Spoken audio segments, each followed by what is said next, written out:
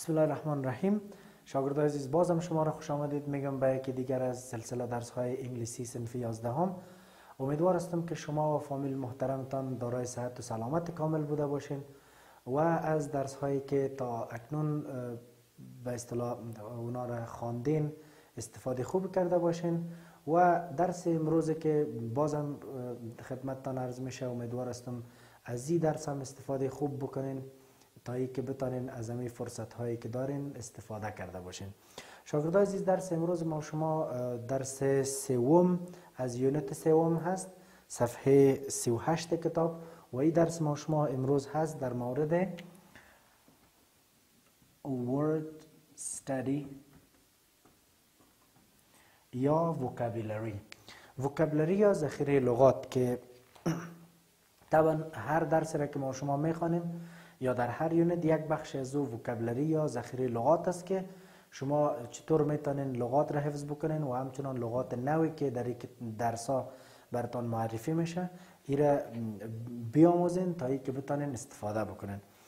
دوستان عزیز، صفحه 38 کتاب را اگر شما ببینین، در این صفحه شما یک متن، در اینجا متن نیست ولی شکل یک ورق دیکشنری واره هست که در اینجا شما لغات را میبینین و تمام مشخصات یک لغت که در این صفحه هست شما ای را میبینین و این صفحه بر شما لغات جدید را معرفی میکنه. بعد از او باز ما تمرین داریم که لغات را میریم در تمرین ها کار میکنیم تا ای که خودم مطمئن بسازیم که بله ما این لغات را یاد داریم یا یاد گرفتیم.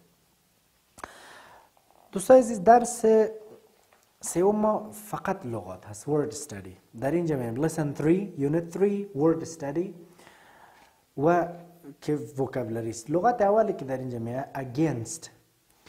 against داخل قوس شما میبینین که a و against کم فاصله داره و برای شما من گفته بودم که هر زمانی که شما لغات را میبینین مثلا در اینجا نشته است against، بعد از داخل قوس نشته است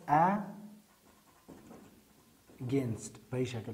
این برای شما تلفظ را نشان میده که شما ایت تلفظ میگین against یعنی دو هجایی که در اینجا است. بعد از اون میگه prep در داخل قوس است prep. این نشان دهنده preposition است که برای شما میگه که part of speech از اینمی کلمه چی است؟ preposition است، یعنی وظیفه ازی preposition یا حرف اضافه است که در جملات استفاده میشه.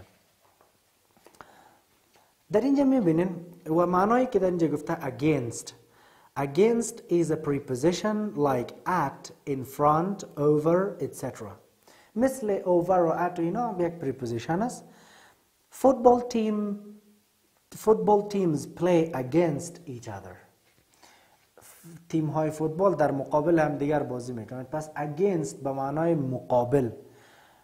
مثلا you have to do this against your father یا مثلا you are against me یا I'm against you یا we play against each other، ما در مقابل یک دیگر قرار داریم مثل ازی. لغت دوم ما شماست coast noun. ان به معنای noun که یعنی part of speech ازی کلمه noun یا اسم است. The coast is the land at the edge of the sea. An island has a coast around it. خب در اینجا میگم coast edge of the sea. فرضاً ما یک بحر داریم، این بحر است، این کل سی است. در داخل بحر ما یک جزیره داریم، این جزیره هست. اینی قسمت های ازی رو میگیم کوست. یعنی کوست چی شد؟ ساحل. اینی قسمت های جزیره، چهار اطراف جزیره که داخل ای آب است و چهار اطراف جزیره ای شد کوست یا ساحل. و اینجا اینی جزیره رو میگیم آیلند که یک وقتای ما شما وقت تلفظ میکنیم میگیم اینجا یک لغت داریم آیلند که یک تعدادی را اس را تلفظ میکنه آیسلند که تلفظ از اشتباه است. ما میگیم آیلند و معنای جزیره، این کل بحر و در بین بحر یک جزیره. اینی رو میگیم آیلند و اینی لبه از اینا رو ما شما میگیم کوست یعنی ساحل. لغت بعدی که ما شما هست لغت ماست کانتیننت. کانتیننت را شما میبینید که در قوس دو تقسیم شده، کان یک و تننت دو. اینال در اینجا کانتیننت، کان با استرس تلفظ میشه، نمیگه که قسمت اول هجا باید تلفظش با استرس باشه. continent. اینال میگیم continent a large area of land. There are 6 continents in the world: Africa, Asia, Antarctica, Australia, Europe and America.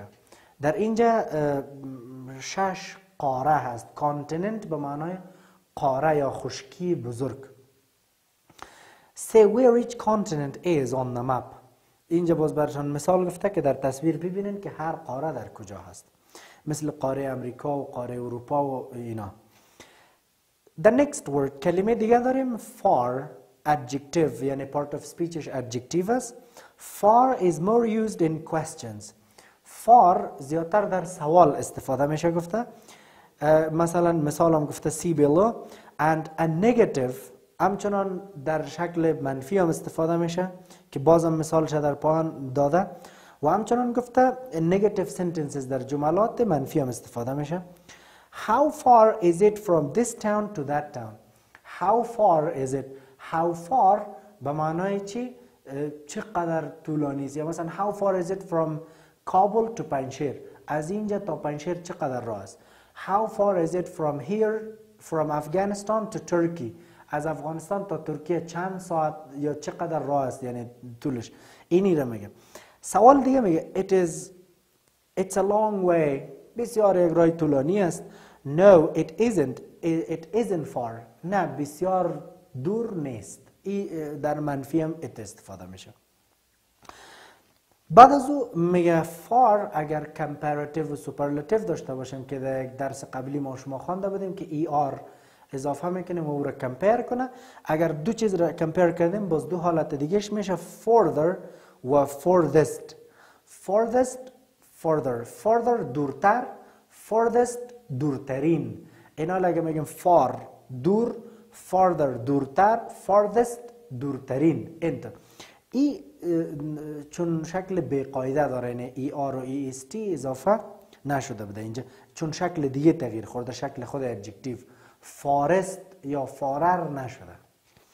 کلمه دیگه داریم ocean part of speech noun یعنی اسم است و همچنان ocean تلفظش هست. a very large sea. ocean به معنای بحر بسیار بزرگ. the biggest ocean is in the Pacific. biggest ocean is the Pacific. ما شما میگیم بحر پاسیفیک یک بحر بسیار کلان است. The one between Europe and America is Atlantic. همچنان بحر اتلانتیک داریم که بین امریکا و اروپا است، یعنی بزرگترین بحر است. خب یکی The Indian Ocean is the one nearest to Afghanistan. و بحر هند نزدیکتر به افغانستان نزدیکترین بحر است، یعنی از هند به نزدیکترین بحر به افغانستان بحر هند است، دیگه نیست. کلمه دیگه داریم permanently. خب کلمه permanently به طور دائمی، اینجا شکل ادورب است، یعنی قید است. باز میگیم for a long time. معنای permanently به معنای چی است؟ به معنای for a long time، یعنی بسیار برای یک مدت طولانی یا دائمی. for all the time یا معنایش میشه for all the time یعنی دائمی. if you are in a place permanently you are there for a long time or perhaps for all your life. مثلا I live in Afghanistan permanently. من به طور دائمی در افغانستان زندگی میکنم، یعنی برای یک مدت طولانی یا ممکن تا آخر عمر. permanent که اینجا باز adjective است. کلمه دیگه I'm staying in Mazar Sharif for a month but my permanent home is in Kabul. میگه من در مزار شریف برای یک ماه زندگی میکنم ولی در خانه اصلی ما در کابل در چی وقت است؟ permanent home is in Kabul. خانه اصلی ما در کجاست؟ در کابل هست. خب the next word، کلمه بعدی ما شما successful. در اینجا اول برای شما تقسیم کرده 3 هجا یا 3 syllables که 3 هجا داره. successful وقت مکمل تلفظش میکنیم ما میگیم successful. I'm a very successful. My brother was very successful in doing this. اینی کلمه part of speech یا فرمش چی شد؟ adjective. A successful person is someone that does well. یک انسان موفق کسی است که چی میکنن؟ هر کار را به خوبیش انجام میده. بعد از او اسم یا noun form از این کلمه ما داریم success. میگم which other adjectives are formed from the noun full. خب شکل noun form یا شکل اسم از این success است. ما میگیم success موفقیت، successful موفق. این فرقش است. باز اگر منفی بسازیمش در منفی میگیم unsuccessful وقتی که un یا امو پریفکس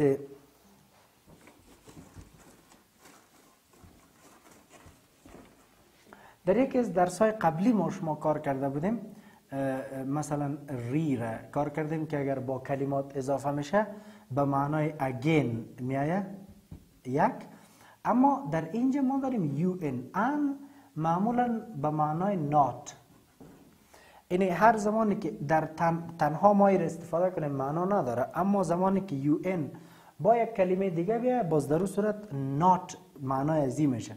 مثلا ما گفته بودیم که happy، باز وقتی گفتیم که unhappy، happy مثبت بود، unhappy not happy. ایتو خب در اینجا unsuccessful به معنای غیر موفق یعنی ناکام. ایتو خب این لغات بود. حالا در قسمت بعدی که صفحه شما وقتی در صفحه 39 در کتاب ببینین در اینجا تمرین هست یعنی practice هست که شما این رو تمرین میکنین. در این صفحه ما یک سری لغاتایی داریم که در خانه خالی ها استفاده میشه.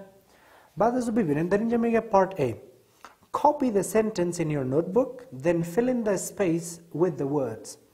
در هر قسمت شما جملاتی دارین که خانه خالی ها داره spaces و هر چارت از خود کلمات جداگانه داره. مثلا در اینجا 1 2 3 شما کاری که میکن دو کار میکن. اول میگه copy the sentences in your notebook یعنی این جملات را در کتاب نه در کتابچه نوشته کنین.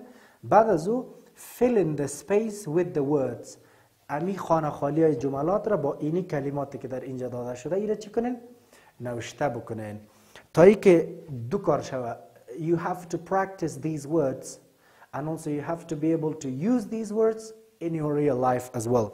خب vocabulary needs a lot of practice. Anytime we say vocabulary is not so easy. It needs a lot of practice. So we have to do it. شما مجبور هستین که کار انجام بدین به خاطر از اینکه خوب تمرین کنین. به طور مثال یک داره کار میکنیم. مثلا در اینجا گفته که one of the coolest ocean is the Turkey, English, Asia, the Antarctica.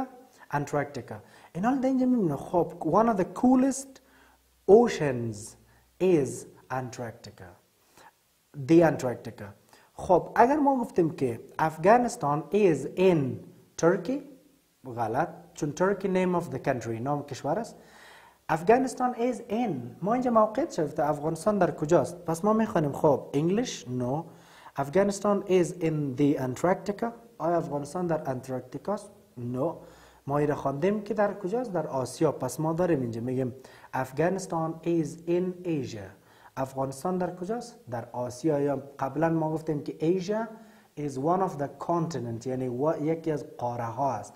پس افغانستان در قاره آسیا است. ما میگیم Afghanistan is in Asia.